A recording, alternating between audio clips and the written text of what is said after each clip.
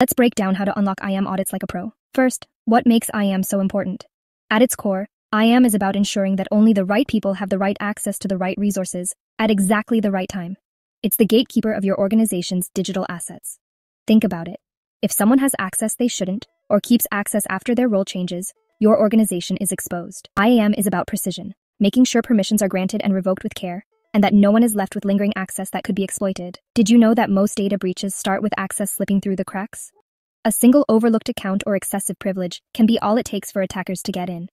That's why IAM is often the first line of defense, and the first place auditors should look. To really understand IAM, you need to know its life cycle: joiner, mover, leaver. This framework helps you track how access is granted, changed, and removed as people come and go within your organization.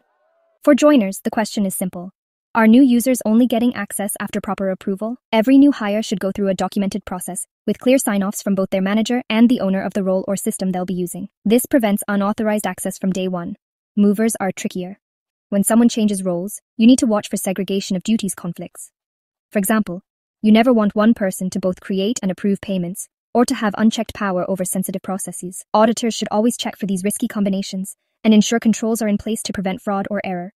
And for leavers, timing is everything. The moment someone exits, whether they resign, retire, or are terminated, their access must be removed immediately. Delays can leave your systems vulnerable to disgruntled ex-employees or accidental misuse. Auditors should verify that exit processes are prompt and thorough. Here's a practical way to test your IAM controls. Start by grabbing a list of all new users added in the last quarter. This list is your audit sample.